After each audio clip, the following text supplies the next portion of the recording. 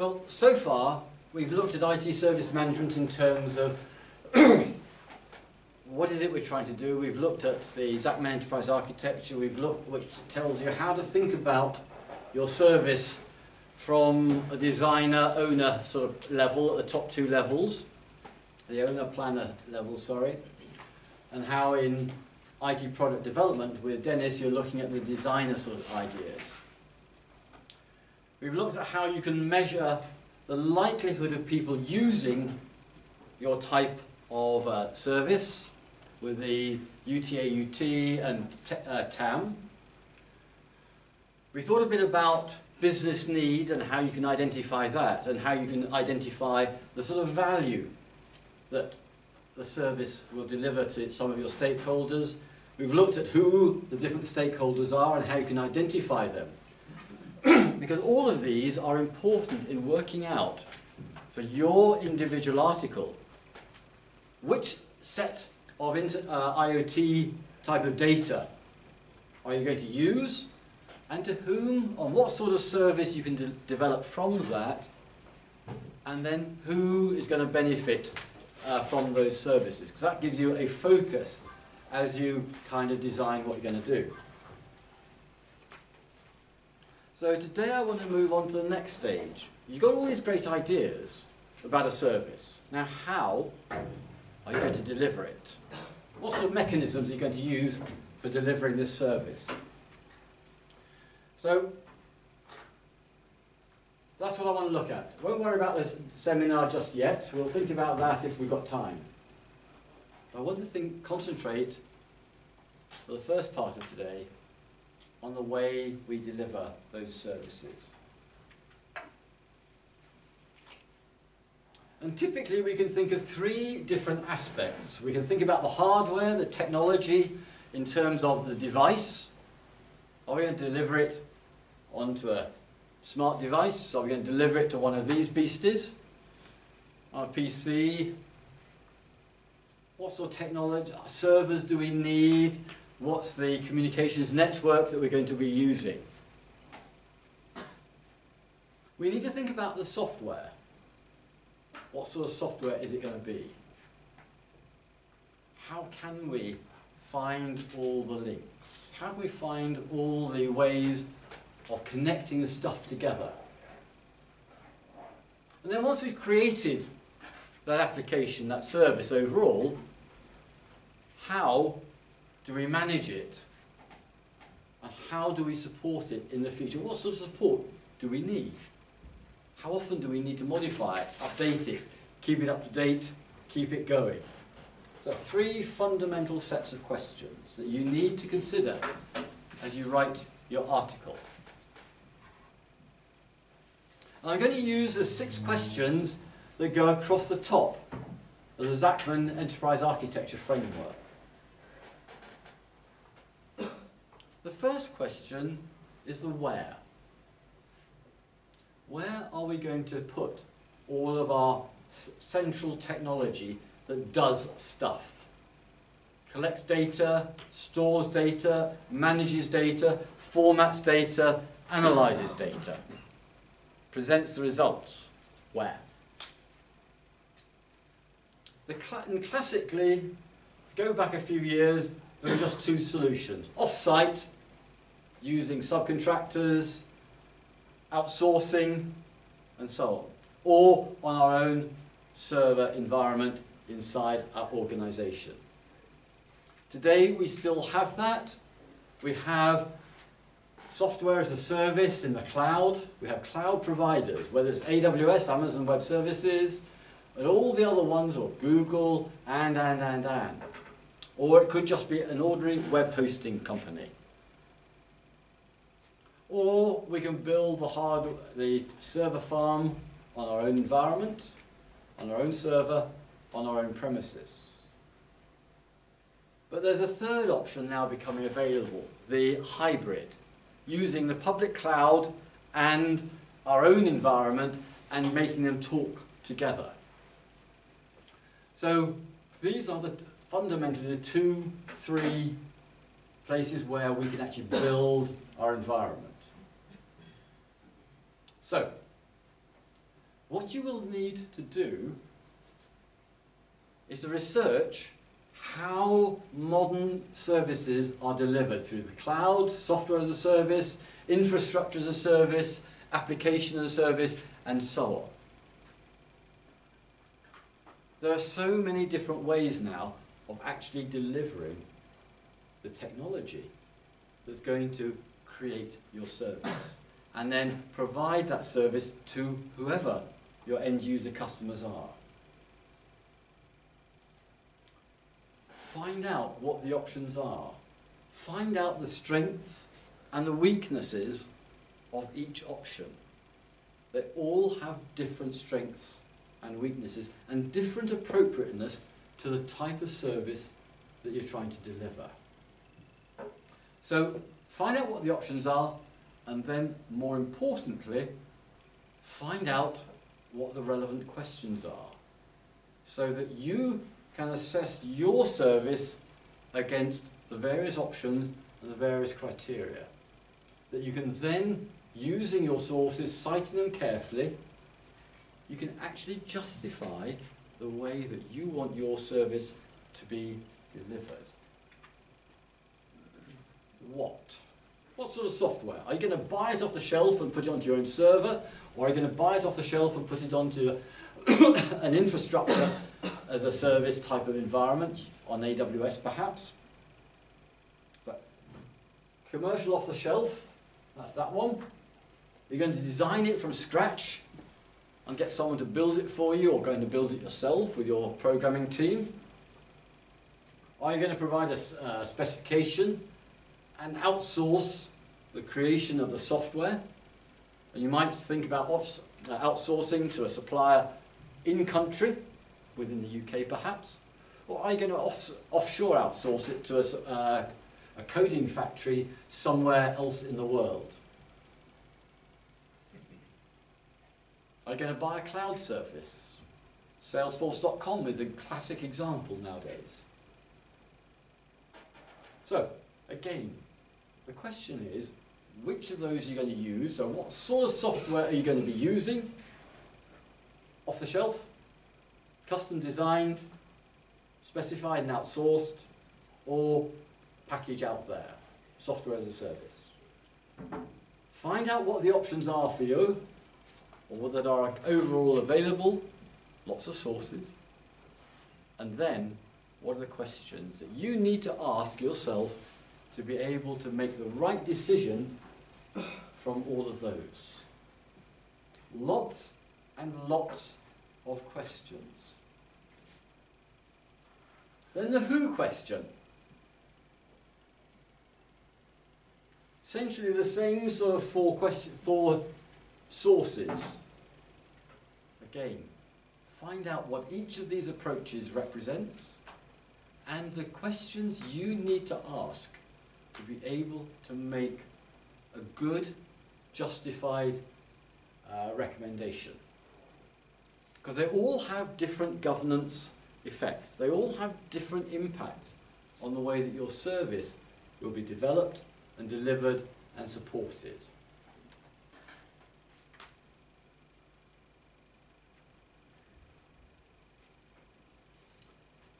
Here, we're looking at what do you do if you're buying the software, or how you're going to develop it. So we've got the standard commercial off-the-shelf software, absolutely bog standard, or it could be Salesforce.com, exactly as delivered. It could be PeopleSoft, just delivered in its basic configuration. Or you could go a rather expensive route, which is a relatively expensive route, to tailor it, modify it to what you need, just somewhere towards what you need. Or if it's something like PeopleSoft or SAP, there are lots and lots of switches that you can set how it works and adjust it somewhat to how you need it to be.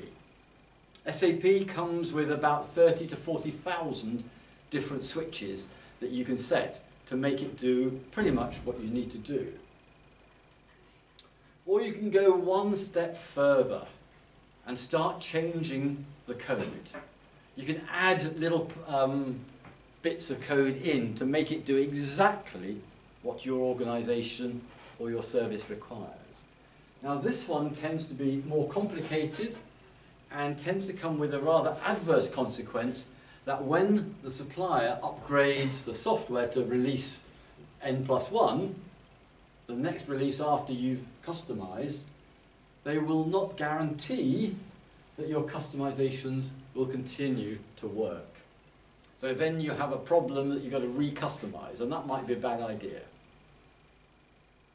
Again, find some sources. We're now on item number 4. So there's a fourth set of evaluations, questions or definitions about what these are and how they work, how they affect you, how they affect your services, your systems, and they will also give you another set of questions.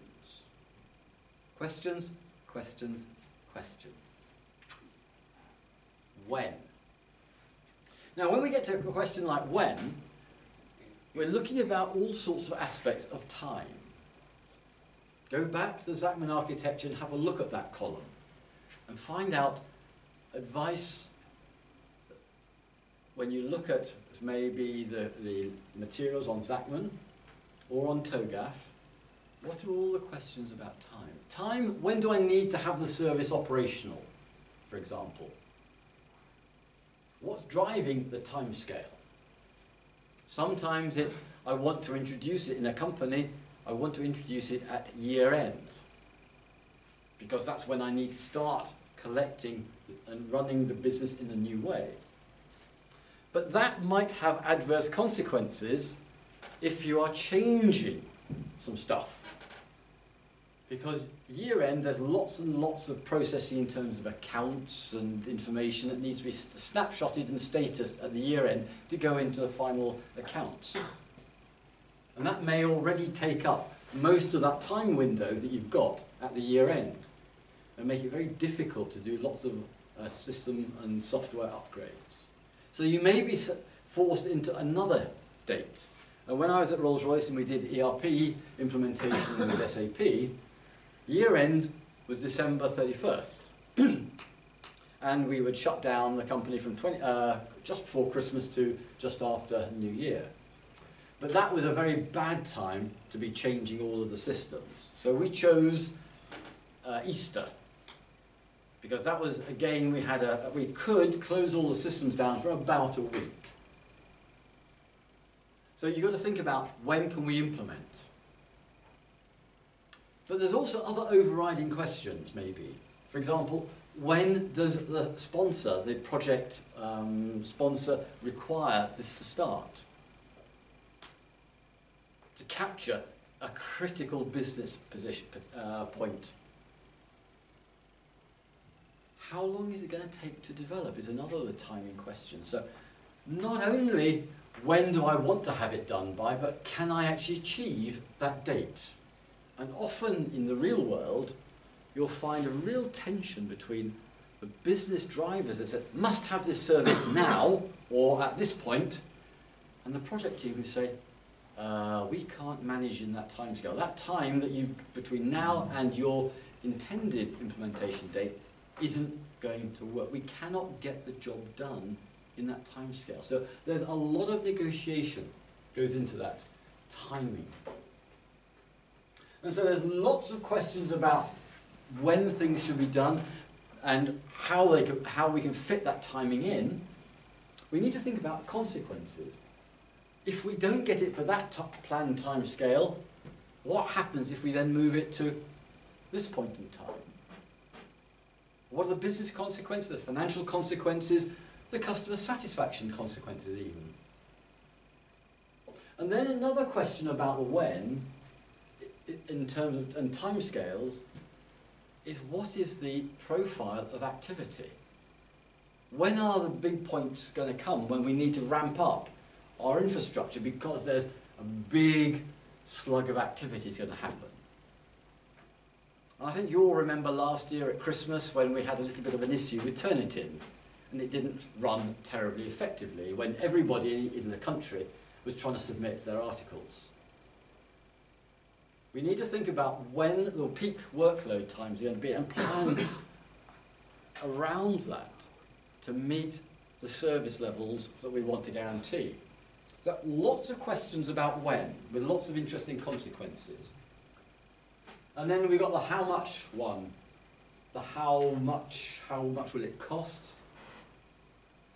How many resources? How many people? All those sorts of things. How many devices? How much hardware? How much software? How many software licenses are we going to need? So again, research around the various types of opportunities and the consequences and the questions you, again, need to ask to get sensible recommendations.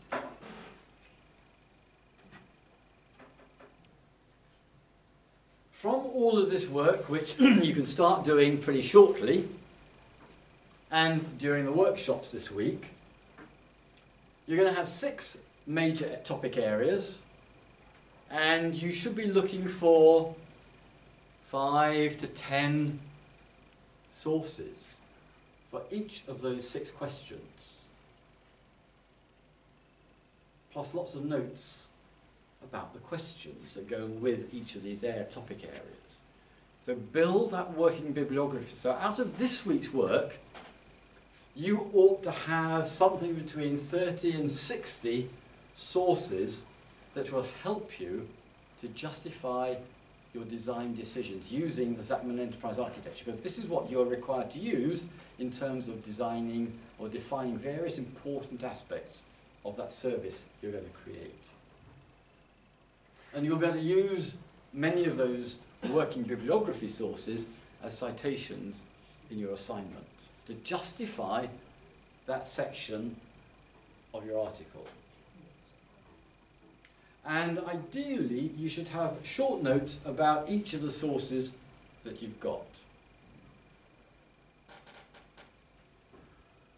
so that you don't have to keep going back and reading the whole of each of your sources.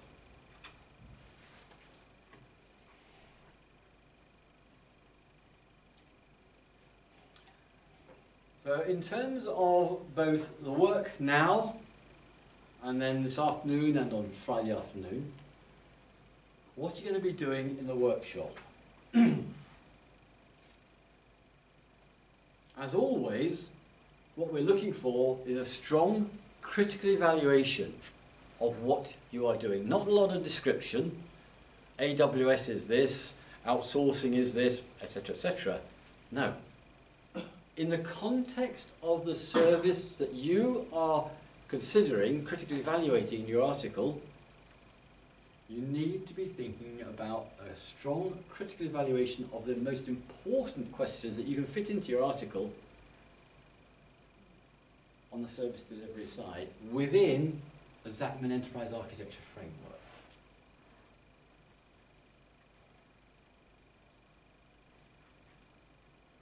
You might want to go to ITIL, for example, to find out about service delivery, because there are 2 sections to ITIL. One is service development, and one is service delivery and maintenance. So have a look for ITIL as well. And then using just the top 2 levels of the Zachman Enterprise Architecture, do a critical evaluation. From which you will have developed pretty much the structure and the framework for the section of your article that uses the Zachman Enterprise Architecture. And we can have a look at that next week. We can talk about it as you develop it into your article. Because by now, your article should be at least halfway developed. In fact, a bit more than that, because the Enterprise Architecture section is, I think, section 3 of the article. You've only got 1 section left after that, which is how do you measure the success of your service. I see a few interesting smiles. So that's an introduction to service design and delivery and support. A large set of questions that will help guide you through developing that part of your article, that part of your assignment. And it will also help you to understand how services are delivered and managed in general. But you're going to reflect it into your article in the specific context of that service you're going to write about. Okay?